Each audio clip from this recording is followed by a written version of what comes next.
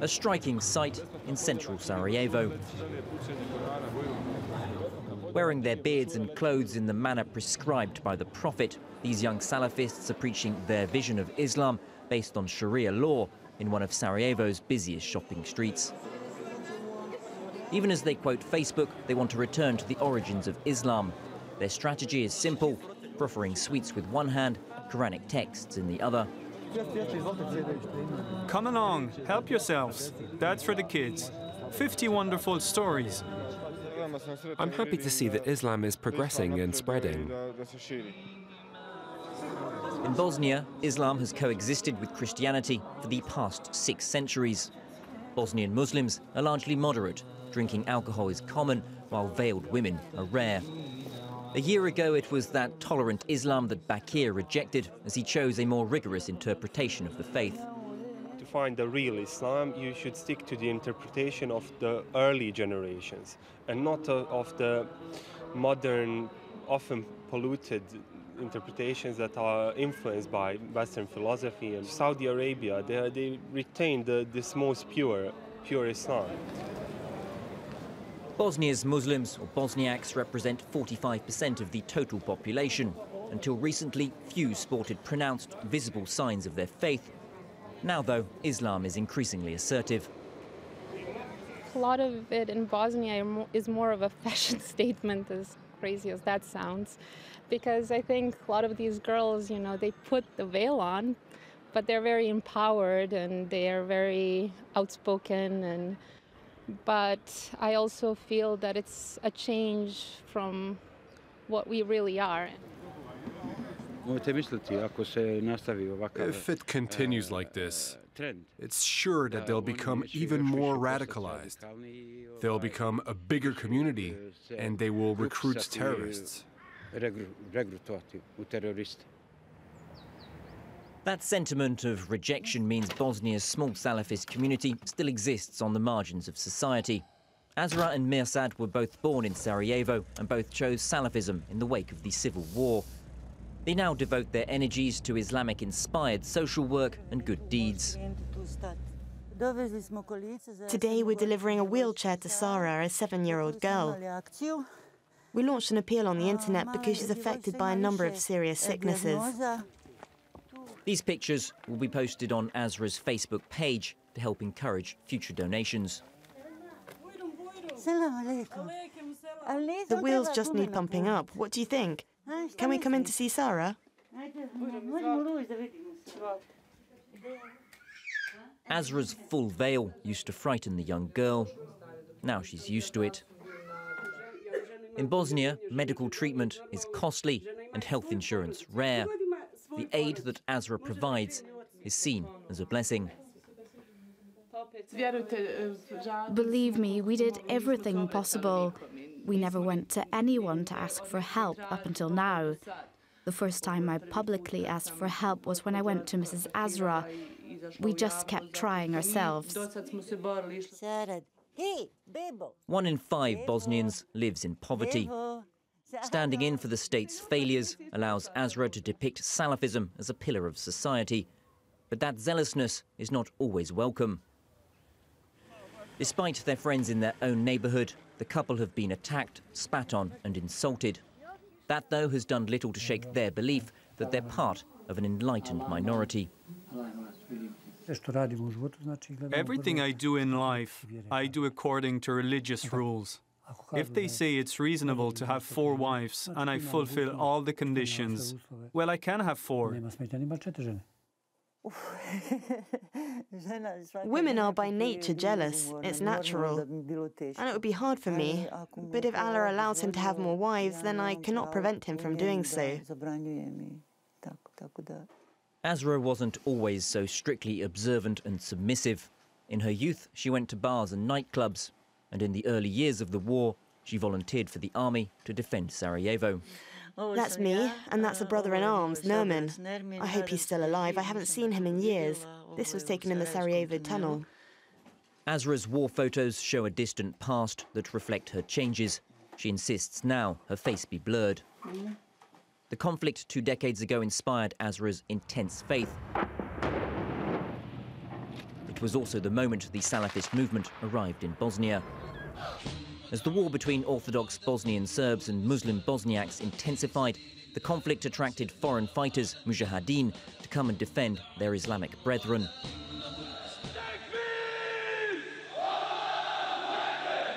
They included forces financed by Saudi Arabia, who brought with them their more radical Islam.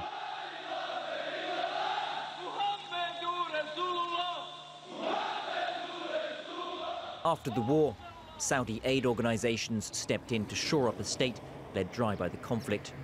Their cash helping rebuild the country, villages, schools, and above all, mosques. One of those is the King Fahd Mosque in Sarajevo. It's the largest in the Balkans. It's where Bakir often prays. So it's a place where people would come and socialize, and it would be a productive, fertile ground for making business connections, just getting to know all the brothers, and even getting married, you know, extending family ties. Bakir's Quranic teacher also helped him find a job as a real estate agent, working for wealthy clients from the Gulf. In recent years, Bosnia has become a popular destination for wealthy Gulf Arabs, attracted by its lush countryside. The scale of their ambitions is unprecedented in Bosnia. This tourist village is set to cost €4.5 billion. That's the equivalent of about a third of Bosnia's annual GDP. We have this key connecting factor through religion and religious practice. We're all connected to Islam, therefore I don't really mind that they are buying it. The King Fahd Mosque is a symbol of Saudi Arabia's grip on the Muslim community in Bosnia. Surrounded by apartment buildings still scarred by the siege of Sarajevo, it attracts hundreds of faithful each day. Inside, its facilities go far beyond simple prayer, providing language lessons, a gym and a conference centre. The mosque does not answer to the local authorities. The imam demanded we obtain authorization to film from the Saudi embassy. Fortunately, tonight provides good publicity. Every year, the Saudi kingdom pays for 50 Bosnians to take the pilgrimage to Mecca. The lucky few are the cream of Bosnian society. The selection process is very demanding. We try to choose the elite from public life, from cultural, religious or political spheres. It's a fair and honest process. The Saudi benefactors also provide scholarships to study in the Gulf Kingdom. An opportunity to instill a Saudi version of Islam, different to Bosnia's tolerant Muslims, amongst the new generation of the country's elite. There are some individuals have been influenced by a certain way, which is very much of, let's say, of the Saudi type. I don't deny. They are individuals and cannot form any force. 20 years after a war driven by ethnic hatred, violence and religion remain entwined in the country.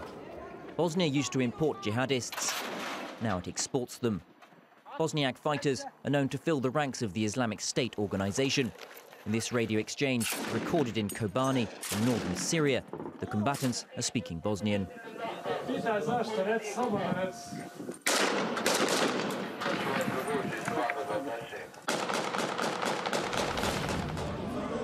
More than 300 Bosnian citizens have taken up arms to fight in Syria. With a population of under 4 million, that's the highest ratio in Europe. They also provide ideal recruitment figures for the Islamist groups' propaganda videos.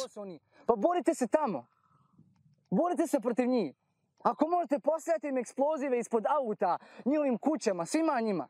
Ako možete, uzmite otrov neki, stavite im u piće, u jelo. The threat is taken seriously by the Bosnian authorities. In the past year, Operation Damascus has seen a spate of raids across the country, police seizing weapons and ammunition and arresting 35 radical Islamists accused of financing and inciting jihad. One of those was Bilal Bosnic, the leader of Bosnia's most hardline Salafist group. Bosnic has a long history of preaching radical, uncompromising Islam. In recent years, that's evolved into recruiting jihadists from Europe for the Islamic State organization. The one-time singer, now a passionate proponent of an international caliphate.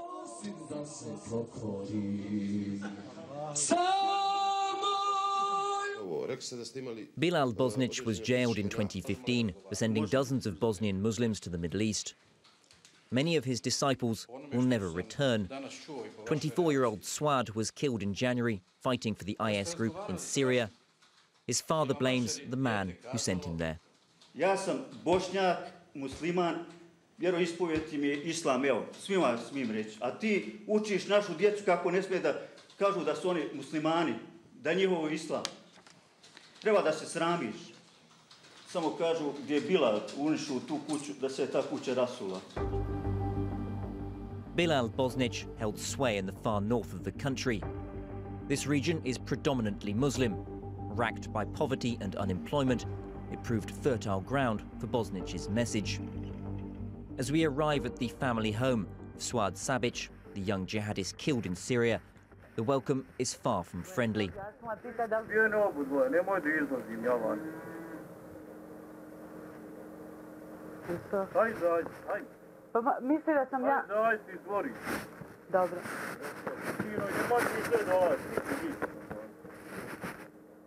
Suad's brother as he threatens our team, demonstrating the grip exerted by the hardliners.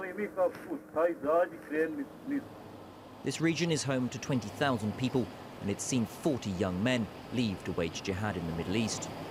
The isolated area attracts Salafists. They live in closed communities, practicing their strict version of Islam. Bilal Bosnic acquired land nearby for his family and closest disciples. Ono brdo tamo, ovo tuda blizo. Oni su ono sve tamo kupili. Ma da, zatvorili su onoga što vi bunto sve pokupovali. Otkud lova I da uzmeju. Kao tu se pravi ovaj vrag. Kao kampi. Bosnia's intelligence agencies say jihadists trained in this region before leaving for Syria. The struggle between moderates, Salafists and jihadists has marked this local mosque. Its former imam testified against Bilal Bosnic at his trial. Since then, he was beaten up 5 times and accused of failing in his Islamic duties. He's now left the country. His successor refuses to discuss that subject. He does put the urge to wage jihad in a local context. Alcohol, drugs, fighting abroad and foreign wars. All these problems are equally worrying and need to be addressed. These are sick children, poorly educated. We need to educate them and bring them closer to the mosque. Inside the mosque, moderate Bosnian Muslims mingle with Salafists. But not everyone here is happy with the changes their community is undergoing. There are several branches, Salafist and more moderate. Our old imam practiced moderate, traditional Islam. This new imam is Salafist, I think.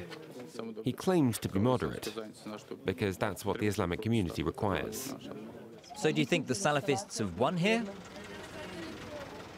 Something like that, yes. Dissident views are not welcomed by the local Islamic leaders.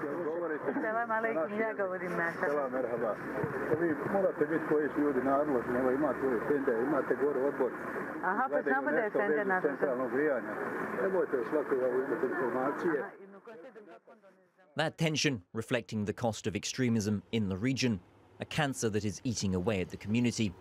After having met Bilal Bosnic, this woman's son left for Syria. He's been fighting there for the past year. I didn't like to see him go off with them. They left at night to go and pray and read the Quran. I have a Quran here. I can pray when I want here. There's no need to go and pray with those guys with their beards down to the waist. For me, they're not Muslims. They manipulate young people. They send them off God knows where, far from their families. If they're Muslims, Allah only knows better than me. For me, they're not Muslims. She has nothing left of her son. Before he left, he burned all his belongings, clothes and photos. Now she fears he may never return. I'm scared they'll kill him if they find out his mother wants him to come back home. I want to tell him that, but I don't dare. To never see him again would kill me. He's my youngest child. He looks just like me. He's blonde, just like me.